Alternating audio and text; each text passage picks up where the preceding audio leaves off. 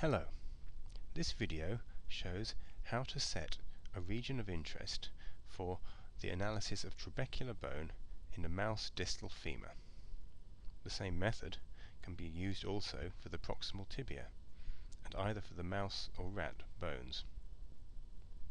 The principle is to use the growth plate as a reference, the same as in histology-based bone histomorphometry.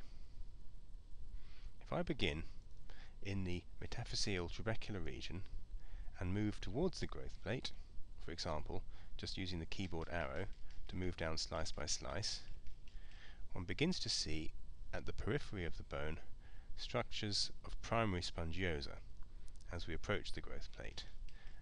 As we get closer, these structures become larger and eventually form a kind of bridge across the cross-section. As we move further down, we see not only the primary spongiosa, but also the low-density seam of cartilage, which is the growth plate chondrocyte seam. And what we look for is the first establishment of a bridge or connection of this low-density cartilage across the bone cross-section. See, if I move slice by slice, there comes a point here where that bridge is continuously established. One or two slices away and the bridge is interrupted. So this criteria allows a reasonably accurate identification of a single reference slice at the growth plate. So we will take this slice number 70 as our reference level. I place the mouse on that level up here in the dataset window and click the right button of the mouse, not the left but the right, and this list of operations becomes visible, and I select the top one, selection reference. Now what this does is allows me to automatically set a vertical range of slices which we will analyze for trabecular bone.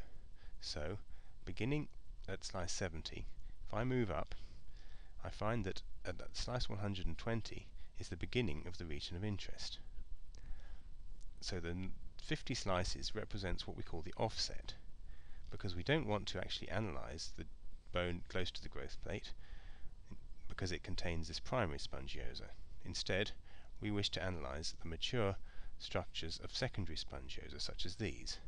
That is why we need an offset between the reference level at the growth plate and the start of our trabecular volume of interest. Now, we choose the offset ourselves just by looking at the dataset and finding how many slices we need to move to get safely into this region of mature secondary trabecular bone.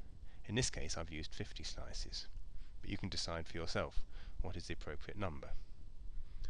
If I right click again and go down to the selection item, then I can enter these two parameters, the offset and the height.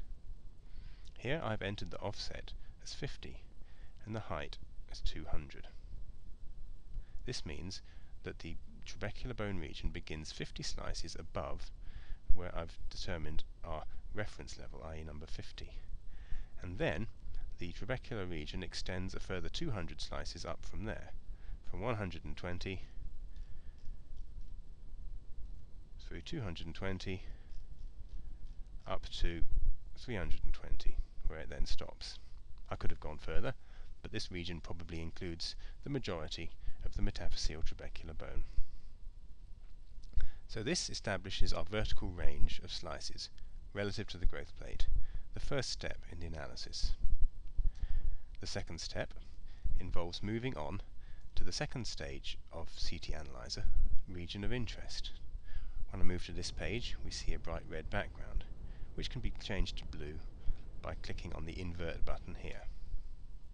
Now I can slightly magnify it by shift and mouse wheel movement, and I start drawing these shapes with the left mouse button running parallel to but a little way away from the endocortical boundary and avoiding these vestiges of the growth plate which still exist at the corners.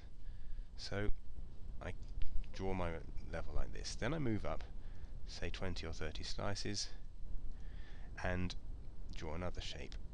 The program will interpolate between between the shapes that I draw to produce the three-dimensional volume of interest of trabecular bone.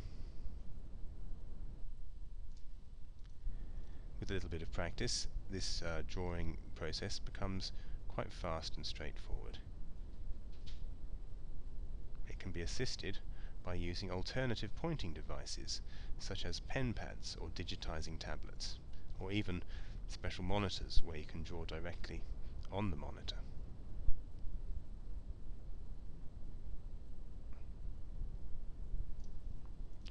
So I continue upwards in this manner until the whole trabecular region of interest is delineated.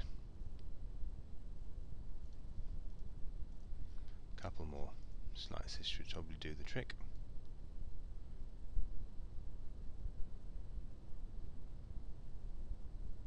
Of course, this is a somewhat subjective procedure.